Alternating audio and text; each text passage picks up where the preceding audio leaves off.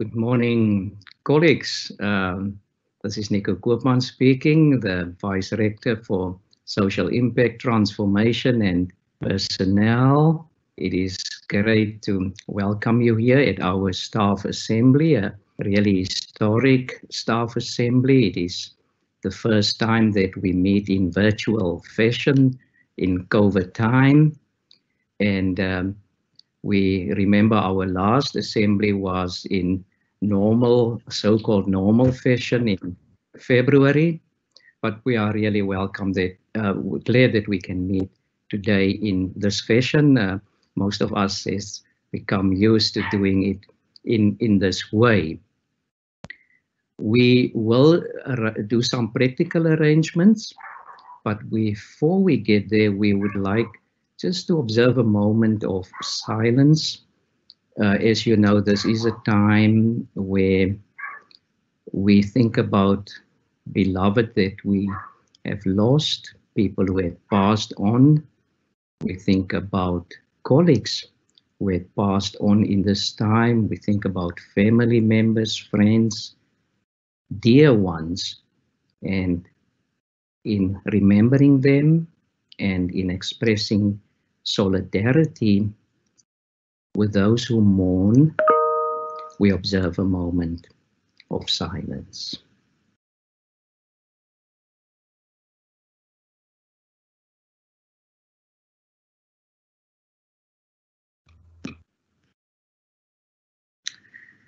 Ek sê baie dankie aan u. Ons het enkele praktiese reëlings.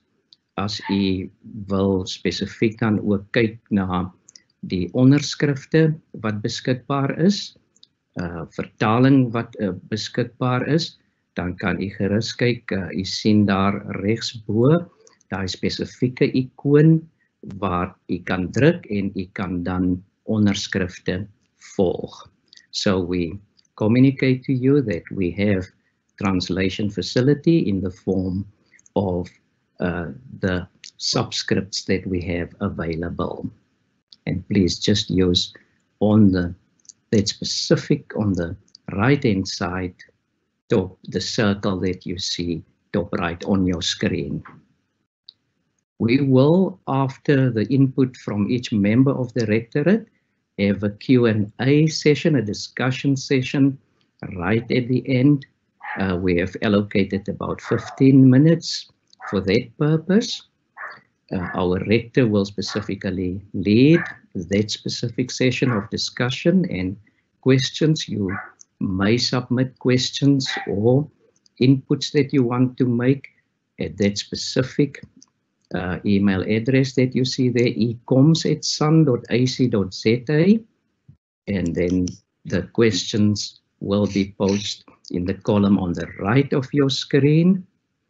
And then the specific also, you can look at that icon with a question mark to follow the discussions in the columns. And then we also commit ourselves to send responses to questions after the meeting, questions that we cannot deal with during the meeting, we will then deal with afterwards. Colleagues, just a quick look at the program that we will follow. We will start with our rector and thereafter Prof. Skoonwinkel, our Vice Rector for Learning and Teaching, then our Registrar, Dr. Ronel Retief. After her, Prof. Eugene Kloete, our Vice Rector for Research, Innovation and Postgraduate Studies, and then our DVC, Vice Rector for Strategy and Internationalization, Prof. Esther Klopper, then myself, and then the rector will deal with and lead and facilitate the question and answer and discussion session, and the rector will also conclude. This is then our menu for the next hour, colleagues. I gladly hand to our rector, Prof. Wim de Villiers. Yeah, thank you very much, Prof. Nico. And morning, everyone. It's really good to get together, even if it is only in cyberspace and not on campus. So I really miss you folks. But as you can see, I'm still working from home, like most of us. And cabin fever does set in from time to time, and it's good to get out sometimes. But we have to do what is necessary to stop the spread of coronavirus. And this too will pass. All of us, we will get back to campus eventually. But speaking of which, things have been rather quiet on campus lately. But I guess the one good thing is that we are unlikely to get any questions about parking today. But in all seriousness now, when the coronavirus crisis hit, we had to find ways of carrying on with our important work as a research-intensive public university. And this, in fact, is a challenge that is facing the whole of our sector.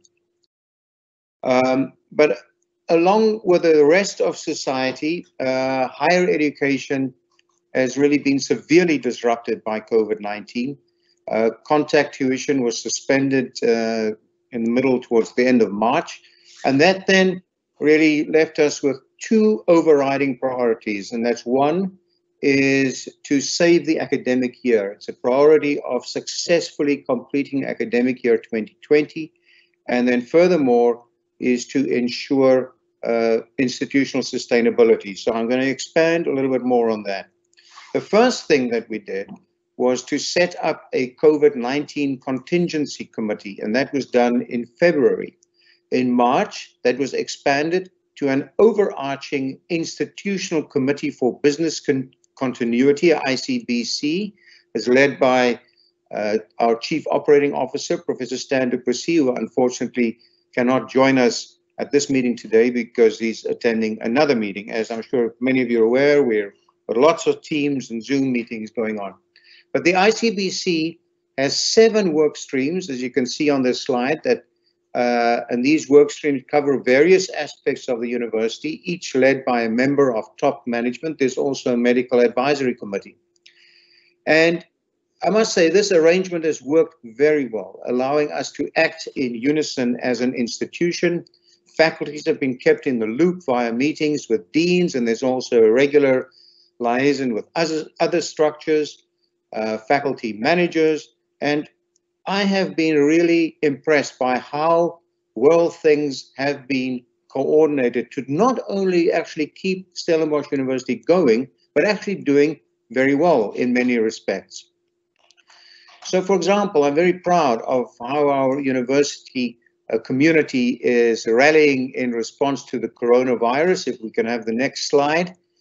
And this, it ranges from hundreds of Tiger Marties volunteering to serve on the front line, as you can see on the screen here in the collage of the selfies at the top, to very many multidisciplinary coronavirus-related research projects and activities that unfold across that have been unfolding across the various faculties. Just one example at the bottom on the screen there is Quinton, the robot that's deployed at Tygerberg Hospital, allowing specialists to do ward rounds remotely.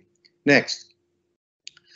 But a key factor during this crisis has been the need for effective, clear communication. And thanks to colleagues in corporate communication and marketing, I want to thank them for creating a dedicated COVID-19 page on our website, regular mass mailers to staff and students, SMSs, voice notes, instant messages, social media, lots of external media work as well, press releases, interviews.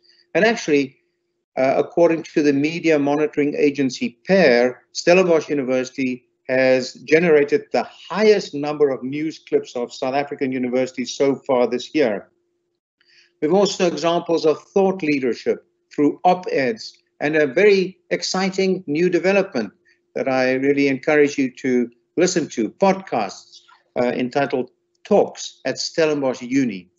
Next is also an example of how this crisis has actually brought out the best in us. Our division of social impact collaborated with various partners to support local initiatives, including the municipality and provincial government departments. SU co-established Stellenbosch Unite, a collaborative movement that distributes food to vulnerable households.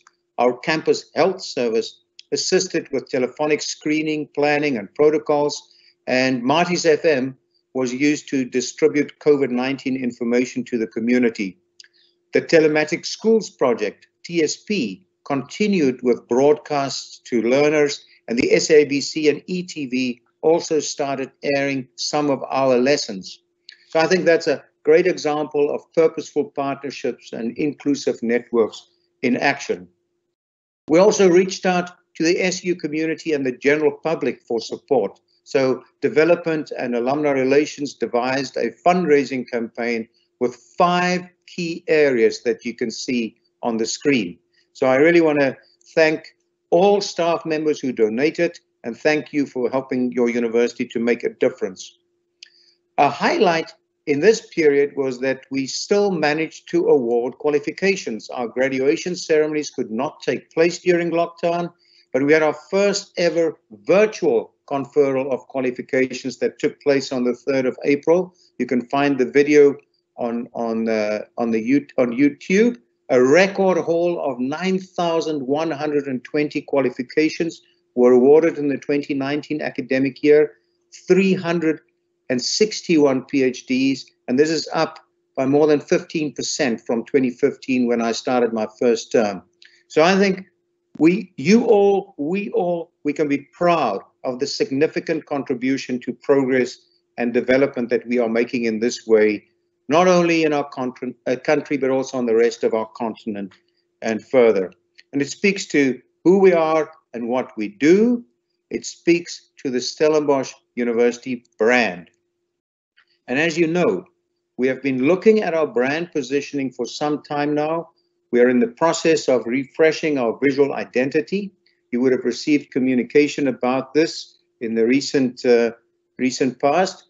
We are proceeding with this important initiative. We have already approved a new brand positioning strategy and a new brand positioning narrative. What we are now working on is a refreshed visual identity that is aligned with Vision 2040, and it's also grounded in our proposed visual redress policy.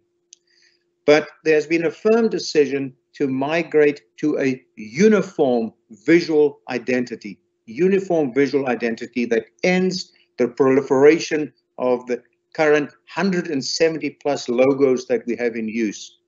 We will be sticking to maroon as our primary institutional color. It will be supported by gold as a secondary color, and we will retain our current institutional slogan, Saam Vorentoe, forward together, Masiye Pambile, because this is exactly what we've done during this crisis. We've gone forward together. I really want to thank you all for your sacrifice and your hard work, colleagues. Let's not beat about the bush. It's been tough, but nevertheless, we've made good progress despite the challenges. And I really want to thank you very sincerely from the bottom of my heart. Thank you very much. I'm very proud to be part of the team Stellenbosch University. It has been a tremendous team effort. Everyone has contributed, from lecturers who've had to repackage their courses, students who suddenly had to get used to exclusive online class attendance and assessments, experts, IT experts who had to upgrade overloaded systems in record time, and managers who have tirelessly found ways to keep things going, come what may. So, and my colleagues will expand on that, and I'm now handing over to Professor Arnold Schoonwinkel. Thank you. Good morning, colleagues. Goeiemorgen, Molweni. It's good to meet in this fashion, and I would love to tell you about what is happening in the learning and teaching space, in which all of you are participating in some way or another. So if you can have the first slide, please, Desmond. You will know that there's much happening in the arena of space travel and spacecraft with SpaceX's interesting achievements the last few days, and I use that as a backdrop theme for what I'd like to talk to you about in a moment.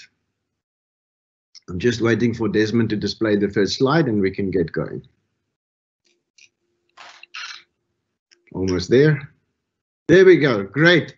Colleagues, I think 2020 will be remembered as the year that Stellenbosch University's learning and teaching was blasted into cyberspace. Here we see Prof. Richard Stevens lecturing from his home. And here we see one of our students, Tanya Chiza, studying at home. All of that happening in the form of emergency remote learning teaching assessment. If we can have the next slide, please. We are all on what I will call Odyssey 2020 into the unknown. On 27 March, as the rector said, the COVID-19 Big Bang flung our students off campus and our staff out of offices and out of the lecture halls. The academic project was on a mission to a foreign universe of emergency remote learning, teaching and assessment. Fortunately, we built parts of this spacecraft before, with the SU Council's investment in ICT for learning and teaching since 2014. We are all involved in this together. And we did a lot of work to prepare our staff for this era of remote learning, teaching and assessment. During the extended April break, lecturers had to redesign all of their module guides and adapt their pedagogy to online learning and teaching. Staff from the Division of Learning and Teaching Enhancement created many resources for online learning and teaching and offered webinars almost every day, which were very well attended. From Monday to the 20th of April, every home became a recording studio and every home a control center to launch their lectures and to manage problems. Private and work life inextricably blended. We have a deep empathy with staff for the anxiety and the strain they are experiencing. We are all building this spacecraft while we are flying an extremely stressful mission. We also had to prepare our students for emergency remote learning, teaching and assessment. SU's collective aim is, as the rector said, to leave no student behind and make a success of this academic year. More than 1,700 lone laptops were couriered to their homes all over South Africa, and data bundles were provided for access to learning material. SU online resources were created to help students with the discipline of studying remotely. Staff went the extra mile to give students who had to remain in residence and others whose families face economic hardships due to COVID-19 much extra support. Students are under tremendous stress as well, but showed a remarkable resilience and adaptability to online learning. Admittedly, it has not always been a smooth journey, and they are missing out on the rich experience of being on our Stellenbosch University campuses. Here in the image that you see on the right-hand side is one of our students who remained back on campus to study here, Kolive Gani Wanina. You can have the next slide, please. So what about semester 2 and beyond? Yes, we are experiencing some challenges, but I think the slogan per astra ad astra is very applicable. Some 20% of our students are now back on our campuses for essential practical and clinical work. For semester 2, most of the learning and teaching still has to remain online due to the Department of Higher Education and Training's physical distancing regulations. Fully online learning is not ideal, but SU had no other options to save this academic year. I experienced that everyone is offering their best quality that they can. A lot of appreciation has indeed been received from parents and students alike. Much experience has been gained in the process, and resources which were created for fully online learning, teaching and assessment. I believe that this will enable Stellenbosch University to find an optimal balance between face-to-face and online for hybrid learning in our future. Thank you. Thank you very much to every faculty and past member who collaborated so closely last quarter and for the rest of this year to make our academic project a success. I believe that together we shall safely land Mission 2020. I thank you for that. I wish you the best for the semester ahead. And I now would like to hand over to Dr. Ronel Retief, our registrar. Thank you, Prof. Skoonwinkel, and thank you, colleagues, for this opportunity. As you are probably aware, universities are allowed to bring back a maximum of 33% of their student population to their respective campuses. Over the past few weeks, our main focus was bringing back these students. We have two parallel processes to identify students who may return. The first entailed that faculties identified programs and modules that could not be completed successfully without students having access to laboratories, specialized material or software, or participating in invigilated sit-down exams. The second is an application process conducted by Student Affairs, whereby students with barriers to study from home can apply to return to campus. We have just opened a second round for these applications. You can see. Hi, good morning, colleagues. Goeiemôre, collega's. Baie dankie dat ek 'n paar woorde kan sê. It's been a very busy time for all of us. And what I would want to do in the next few minutes is to give you a few highlights in terms of what is happening in the research environment. So I was very worried when we started going online that with all the time that would be consumed in doing online teaching, and it did consume a huge amount of time, that the research effort would actually lag behind.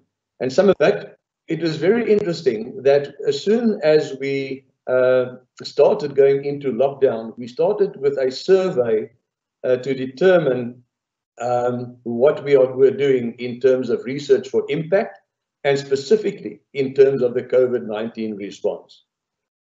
We then discovered that we were already busy with 47 research projects related to COVID-19.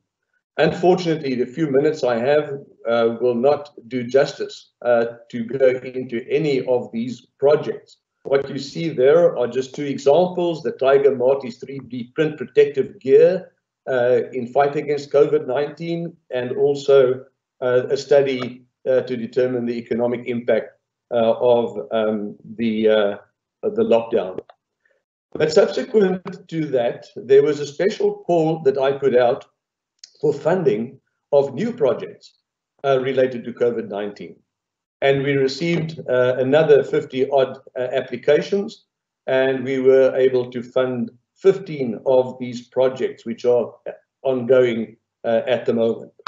So it's been, in a way, difficult to keep the momentum, but nevertheless, a lot is going on in the research and innovation domain. I would also like to remind you to have a look at our newer report, the new research report, which is now available on the website. So please have a look at that. I also am happy to report that the library is back in operation. Also that the central analytical facility is fully operational again. So these are very important activities that we had to restart as we moved on during lockdown. I want to say something very briefly about the School for Climate Studies. The good news there is that the constitution of the school was approved by the Academic Planning Committee just recently, and that is on its way to Senate, and we hope that the school will be established and launched later on in this year. I want to also say a few things about the NSTF Awards. Again, good news. We had 10 finalists this year, and at the award ceremony last week, we had 3 winners. The first is Professor Conrad Mattia and Dr. Sarah Andreotti in the Faculty of Science that won the award for the shark safe barrier. Dr. Richard Walls in the Faculty of Engineering won the Young Researcher Award, and Professor Christine Lochner in Psychiatry won the award in the researcher category for raising awareness about obsessive compulsive disorder. We are very fortunate also to have received the news last Friday that 3 of our centers of excellence, whose 15-year term had come to an end this year, will be funded for the next 3 years to reposition themselves as they move forward. And this is the Center for Invasion Biology, the Center for Tuberculosis Research, and also the National Institute for Theoretical Physics. So that's good news. It will not be at the same level, unfortunately, but nevertheless, we can continue. Some more good news is that we were also awarded a capacity building award from ARUA, the Alliance of Research Universities in Africa. Our Center of Excellence there, which we successfully launched earlier this year, will receive 12 million rand over a 2-year period, and this will be focusing on capacity building. In conclusion, it's all well with our postdoctoral fellows.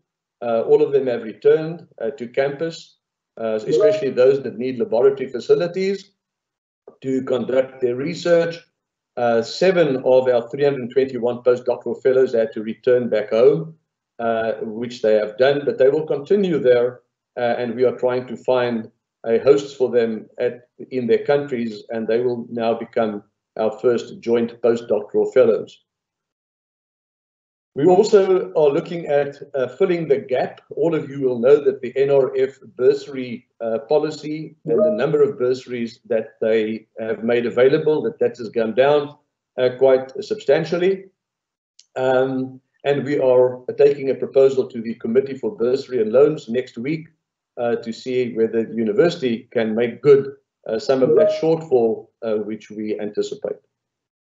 So colleagues, from my side, a huge appreciation for the work that you have done, for continuing with the supervision of your postgraduate students, for making plans as is necessary, and for delivering on the research, innovation, and postgraduate project of the university. And with those words, I would like to hand over to Professor Esther Klopper. Esther said it was okay. My sincere apologies for the breakdown in communication. I suppose we can't have a virtual meeting without also experiencing what we experience in our team meetings every day. So I wanted to really just thank everybody that worked tirelessly to facilitate the process of our returning students in the faculties as well as in the various past environments. This was a huge team effort, and we're looking now at the newcomer first year applications and the provisional offers for 2021. So looking ahead, I'm happy to report that we've seen an increase of 12% in our applications for next year's intake, and we have already made 7% more offers to these applicants than at the same time last year. This is also the reason that we have not formally extended our closing date for applications, although we have processed late applications of meritorious applicants on an ad hoc basis. Next slide, please. You are all acutely aware of the uncertainties that we are dealing with at present. So in terms of planning for the start of 2021, we have appointed working groups to plan for various scenarios. We have learned this week that the final matric results will become available on 23 February next year, and I'm happy to say that we have in fact already started grappling with a scenario that would allow for a first year intake in March. So at least we now know, for the moment at least, that we can focus our energy on this scenario. We are also thinking about our admission requirements and how to be agile if we need to adapt based on the matric results as they become available next year. We are also anticipating that our first years of 2021 might be differently prepared than their predecessors, and we have a working group engaging across the university on the kinds of support that these newcomers might need when they arrive. And then we are also trying to understand the challenges that the current grade 11s are facing at present and how this might impact on our 2022 intake. You'll know that one of our rector's favorite Yogi Berra quotes is, "If you get to the fork in the road, take it." For me, this is particularly relevant at the moment as we have to move forward in the midst of many uncertainties, knowing that we might make mistakes or end up with imperfect solutions at times. So, I really want to thank all of you for moving forward together and taking the fork in the road with us on this journey. Thank you. And I now hand over to Professor Klopper. Thank you, colleagues.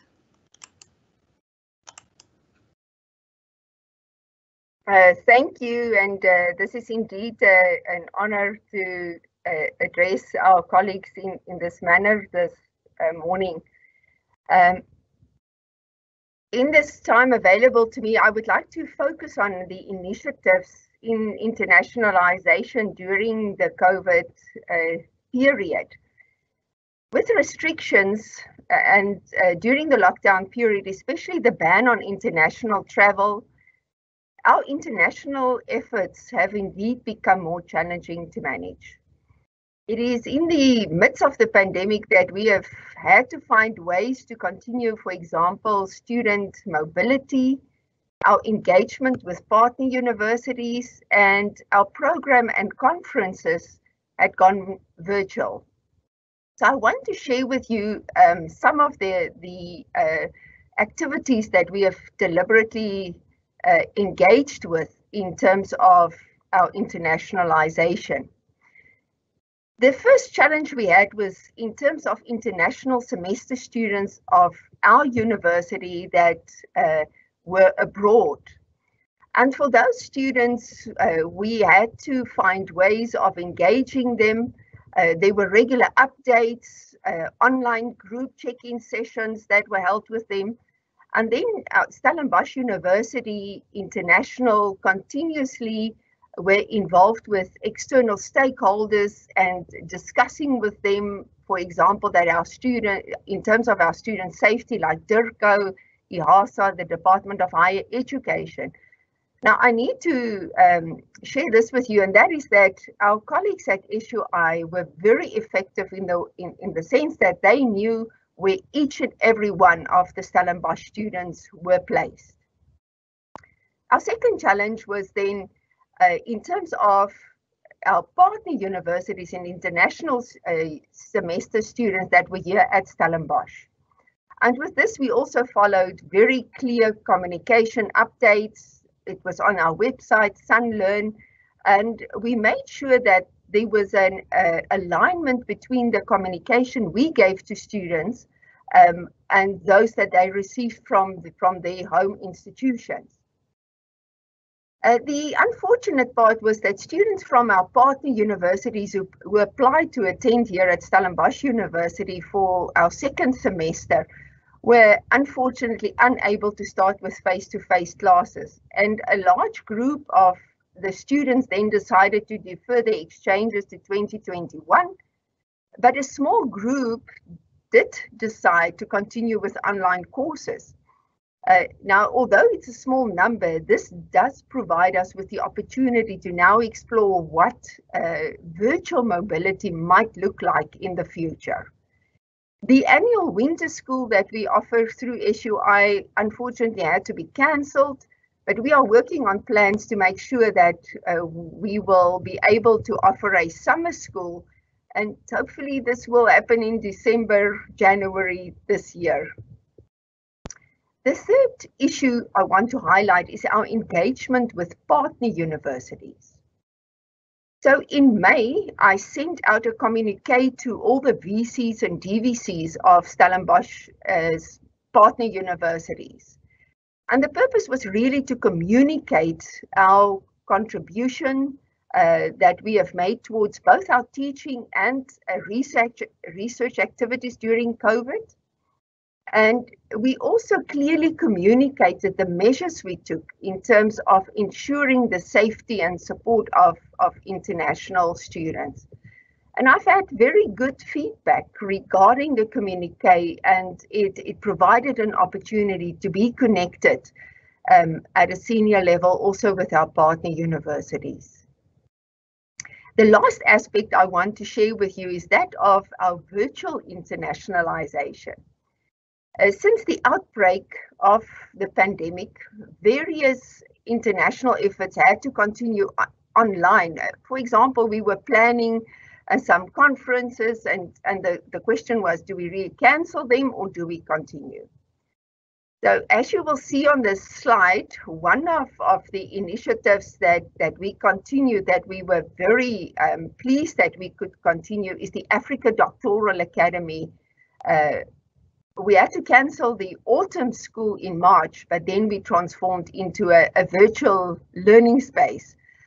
And now during the July period, we offered this online, 5 different courses through ADA, and there were more than 100 participants.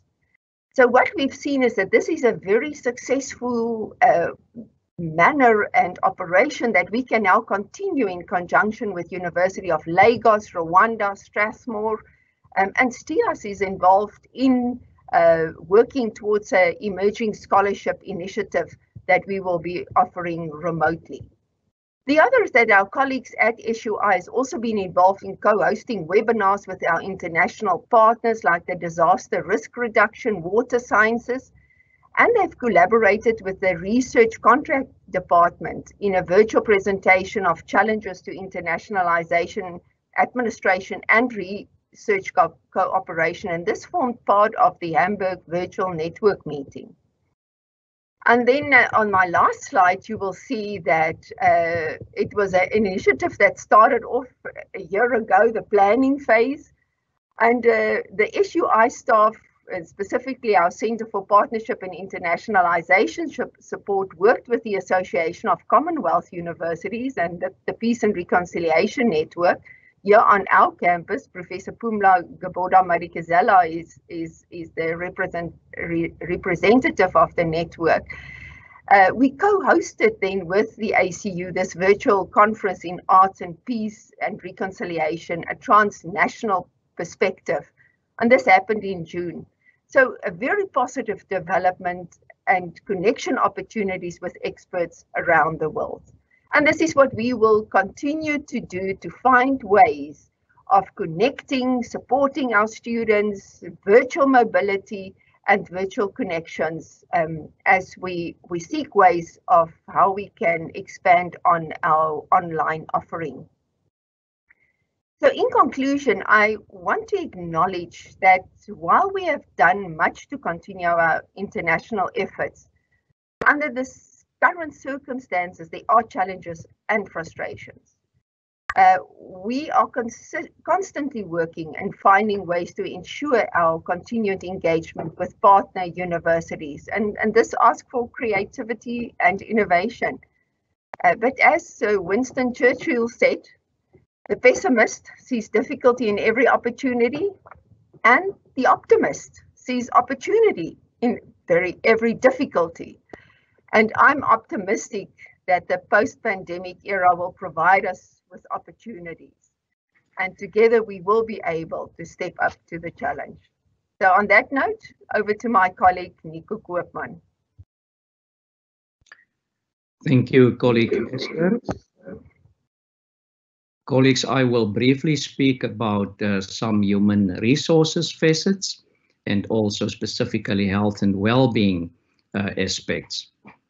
So I would like us to move to the slide, which indicates that we are in a time of intensification. During World War II, the well-known public scholar C.S. Lewis spoke at the University of Oxford to staff and students, and he described that time of war as a time of the intensification of existing concerns, and really to even a higher level, this time of this pandemic is a time of the intensification of the risks that we face, the risk to lose your life and your livelihood. Also an intensification of the uncertainty and insecurity with which we so-called normally live, an intensification of unpredictability and disorientation, an intensification of the threat to our sense of purpose and meaning, an intensification in the time of social distancing, of social isolation and social alienation.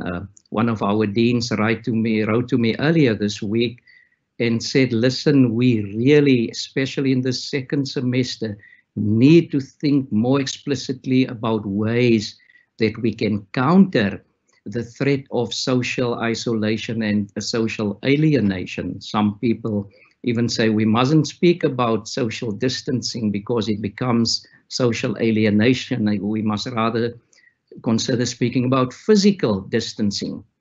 And so when we assemble and commune like this as a staff, it's one concrete expression of we are not going to give over to isolation, social alienation, which can lead also to a lack of social solidarity.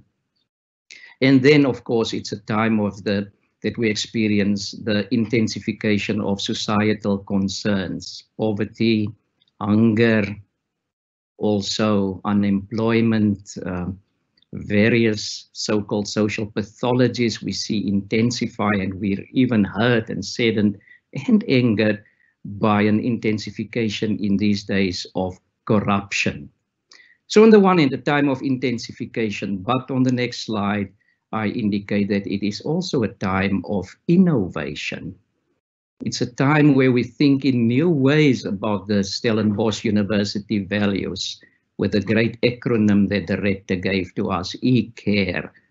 We strive for excellence, compassion, accountability, respect, and equity. And we emphasize in these days compassion. In some of the communiques that we send out regarding staff wellness and well-being, the notion of compassion is continuously emphasized.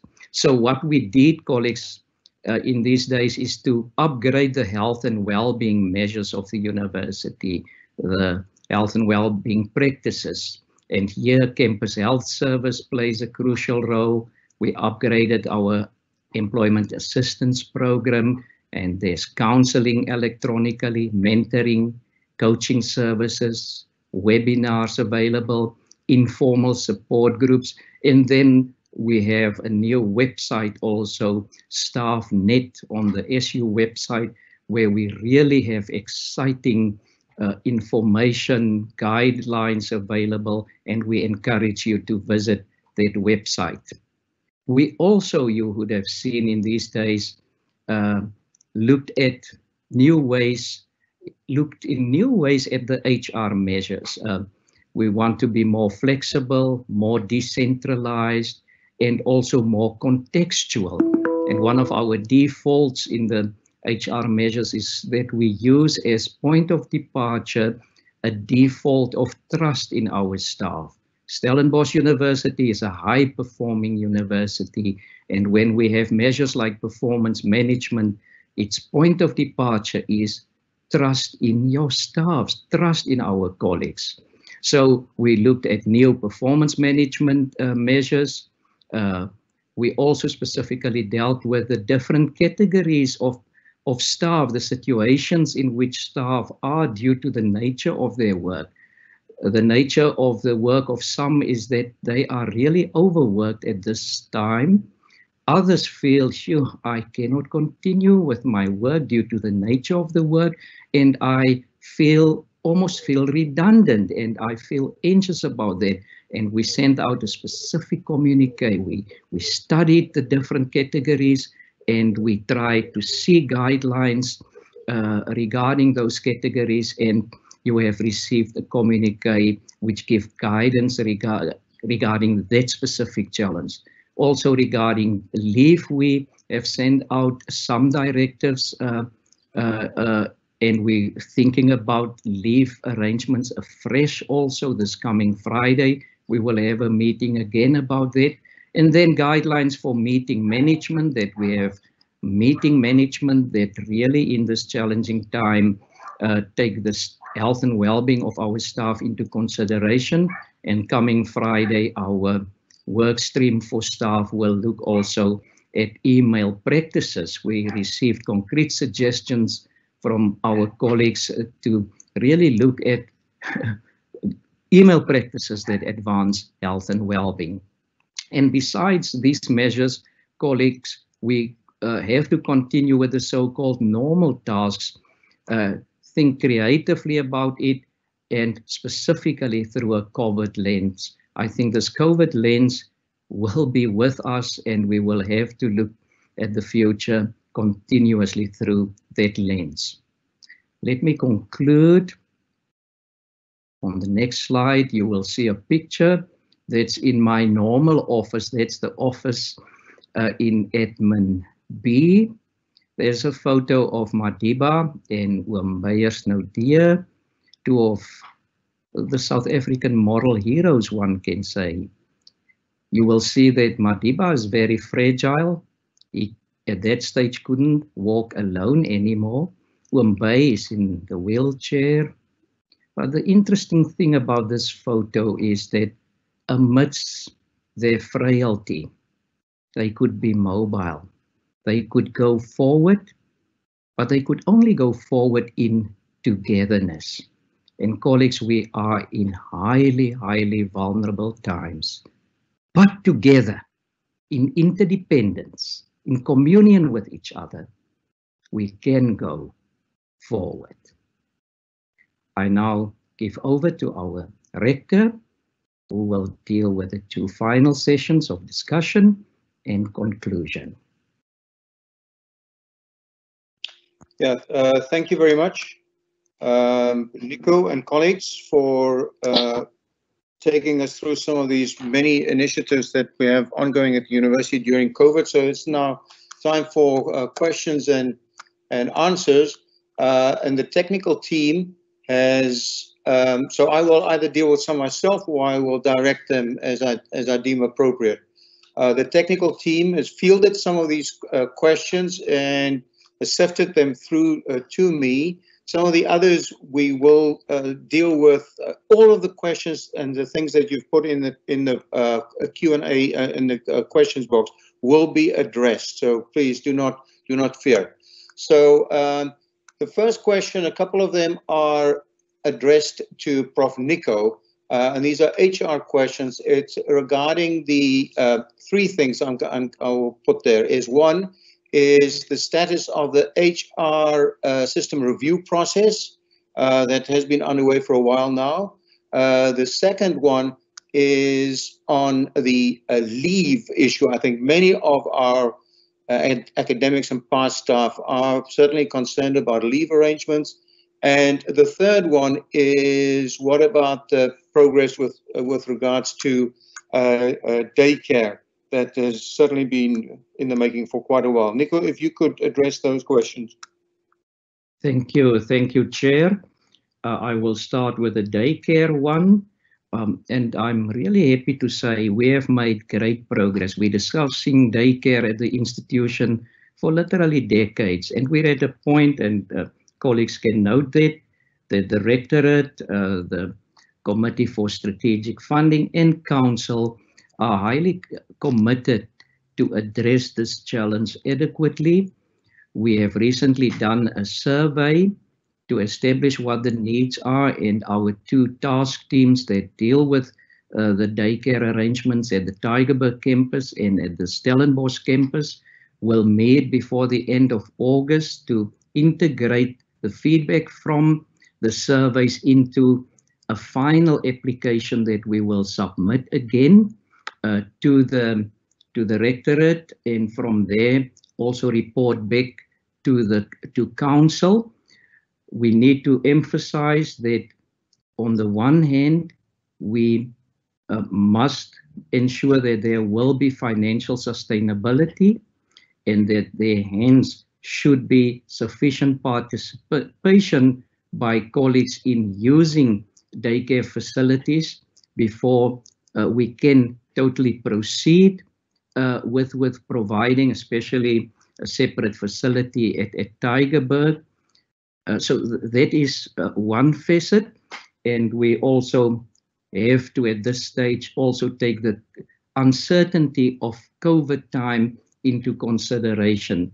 But we are thankful this is really the furthest that we could make progress in many years, and we have a spirit of positiveness about where we are. Then with regard to the HR review, we will receive the final report from the external consultants, Conferry, at the end of August, and then we will in September, early September, submit that report to the rectorate. We also in June, already middle of June, tabled a progress report to the rectorate, and we are glad that in September we will come to conclusion with this external review process. And the aim is that we really hope that this, not hope, but we are committed that what we learn from this report will advance the challenge and the aim to be an HR of functional excellence. That's the model that the rectorate opted for, and we will in September have a final report. And then about the leave, this is one of the arrangements, Chair, that I referred to in my brief presentation. We had to look at leave arrangements during COVID time, and last week or 2 weeks ago, actually, we sent out a communique with guidelines about how we can use leave. We are in the situation that we must work for sustainability at the institution as one of our major aims, and therefore we cannot have a situation where leave accumulate. We really, and I hope that colleagues can see, until now the university is strongly committed to really have measures during COVID time that reflect fairness to colleagues and to the institution, and that specifically also reflect compassion. And within that framework, we had to formulate the measures that you did receive, that we must start using the leave over the next few months, starting 1st of August. And if there are specific questions regarding leave, colleagues are welcome to contact the human resources practitioner, or even people like the Chief Director, colleague Victor Motobi, or myself, and we can give more illumination and explanation. Thank you very much, Prof. Nico, for that. And I would really encourage folks to look at and read through the communiques that are issued following the ICBC meetings that occur on a weekly or 2-weekly basis, because they deal with many of these issues that our staff and students are struggling with or need questions on. So look at the COVID-19 webpage, look at the communiques that come from there, because many of the different work streams deal with that. For example, there's a question, what is the university's stance towards the return to campus? Will the university encourage staff and students to return as soon as possible, or rather encourage all to study away for as long as possible? So we have very specific guidelines with regard to that. So as far as staff are concerned, we are encouraging folks to, and it's context specific, dependent on their various environments, but really to, if possible, to do as much of your work from home, and especially if you're in either age categories or have comorbidities that could put you into some danger. But again, their guidelines and their work plans, their environmental for your different environments, their work plans that the faculty administrators have also drawn up and your supervisors have drawn up, that will really determine when and where you should and work and when you can come back. For example, I have not been back to the office since the 26th of March, but will do that increasingly now when needed, and especially when important face-to-face meetings have to take place. As far as our students are concerned, we know that a third of them are now allowed to come back on campus. That's predominantly postgraduate students and those who need to finish certain practical requirements so that they can complete their degrees and their qualifications. And as the registrar also noted, that we have an increasing number of students coming back to residences as well. Not as many as we actually thought we would, but we have something like 1,600 in residences now. But we'll also issue invitations especially to students who have difficulty with connectivity and with studying from home, so that they can complete their year successfully. But the point is, we are certainly acting within the provisions of the regulations and that we're allowed to do.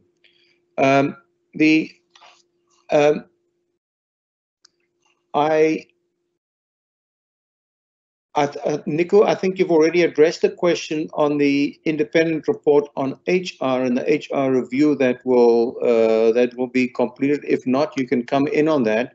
There was a question regarding the recently publicized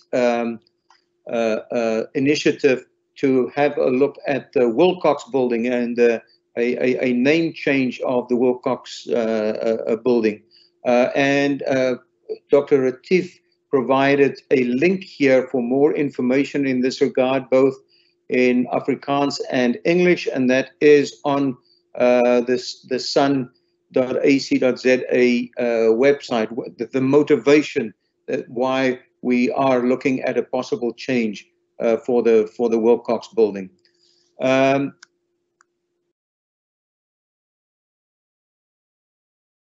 There is a Nico, did you want to say anything more about the HR review?